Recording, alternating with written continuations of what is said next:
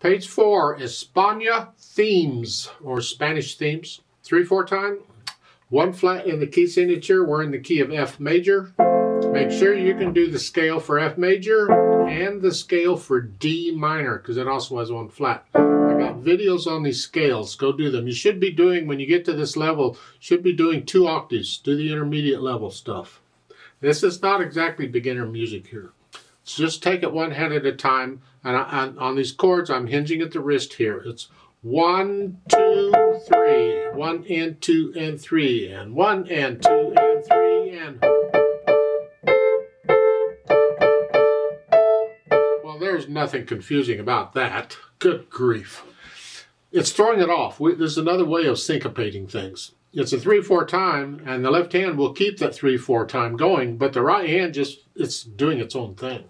So again, 1 and 2 and 3 and 1 and 2 and 3 and 1 and. And here, if you don't want to do this, then you got to do this. I'll leave that up to you. It depends on how big your hands are. Now, when you get down to the bottom, page 4, the last measure is here. I suggest you play that 1/4 if you can. Save the little finger, because the next note is an A here, and there's no rest. You just keep going, and this is a fast piece, so it's here. You want to be right there. I don't want to use the 5th finger twice like that if I can help it. So the last 2 measures on page 4 is here. Just reach the 4th finger up a little bit. And then you can come, now, on page 5, I suggest a slightly different fingering. You just got 1, 2, 1, 2 going here. The first couple measures are okay. Here, 3. But look at these next 4 notes. Here, here, here, here. It's a 7th chord. So I'm going to finger it that way. I could do a 4 here, but I've already used 3. I'm just going to leave it there. So it's 1, 2, 3, 5, and then scrunch up and do 2 here. So again, from the beginning of that line, it's 2, 3, 1, 2, 3, 1 here. And then a triplet, 1, 2, and a 3. Remember, piano players got to do this all the time. You get triplets anywhere. 1, 2, and a 3. It's 1 and 2 and a 3 and 1 and 2 and a 3 and. You just think this way. 1 and. Then that's tied, and then go on.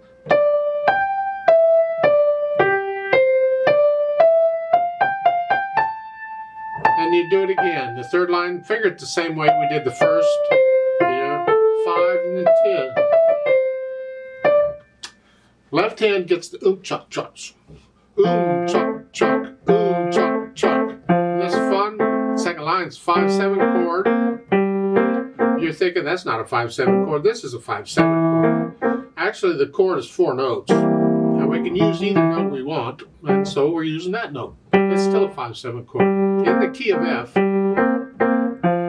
So much for the left hand. Put them together slowly. Now watch, the left hand is going to keep your beat. 1.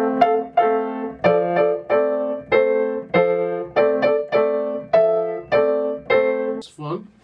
Top of page 5, you're here. Now here's just 1 note.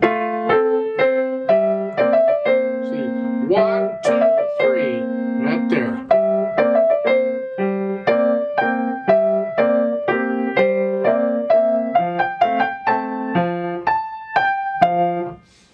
You don't have to go that fast. The idea is try and get the hands to work together, and then go back through and get rid of the hesitation so it is a steady beat.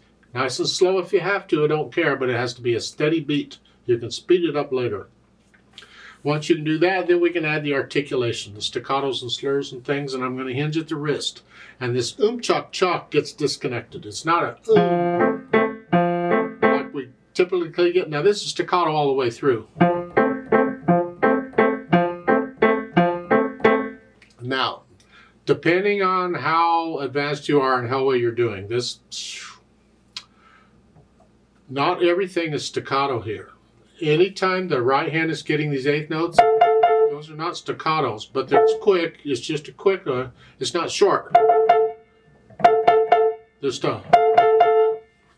they're longer. And anytime you do that, the left hand does not have a staccato either. So it's staccato, no.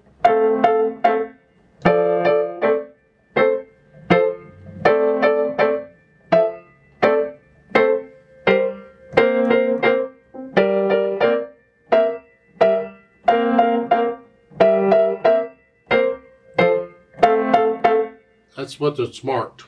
When you get to going fast, it kind of loses it because you're going so fast. It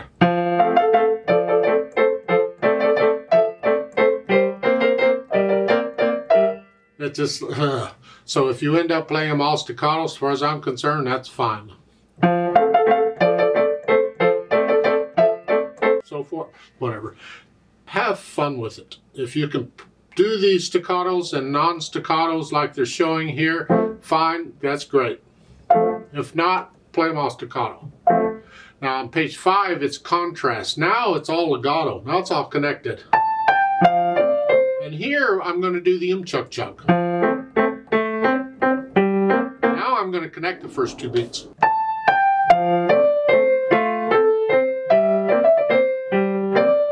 See, the second line, first measure, I lift up in the right hand for the phrase. I'm connecting the left hand here, so they're different.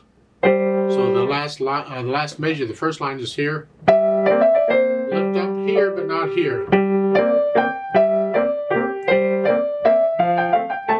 So forth, and then you get accents and staccatos at the end as sforzando. Talk about overkill. Good grief. A sforzando is the strongest accent there is. I see no reason to have accent marks on a sforzando. Just play them sforzandos. Staccato. Claps the wrist a little bit on these. Don't play claps the wrist on each one. Just loud. A lot of weight on them. And they're short. Then comes the speed. Well, it depends on what you can do accurately. So you find the hardest part in here for you. I don't know where that is.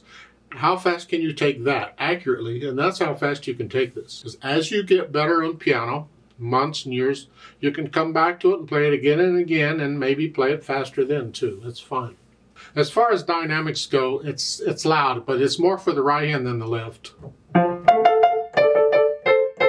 So the left hand, keep it in the background. Now when you get to page 5, now it come down. It's moderately soft, sort of soft. The left hand has to be soft. It has to be in the background.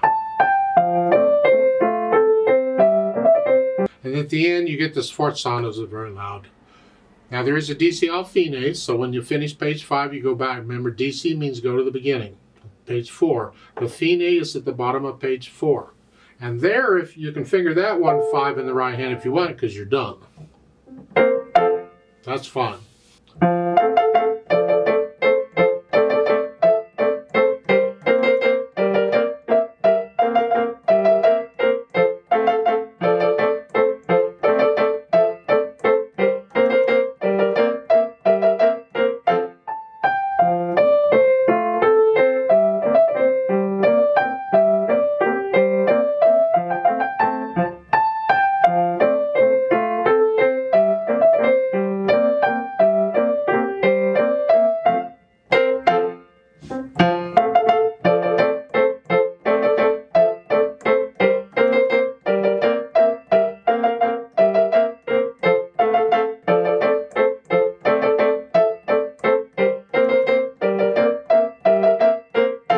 I'd like to play it with you very slowly to double check the notes and rhythms. I can do any dynamics. I'll give us 3 counts, and we will do the DC al fine though. 1, ready, and go, and 1, and.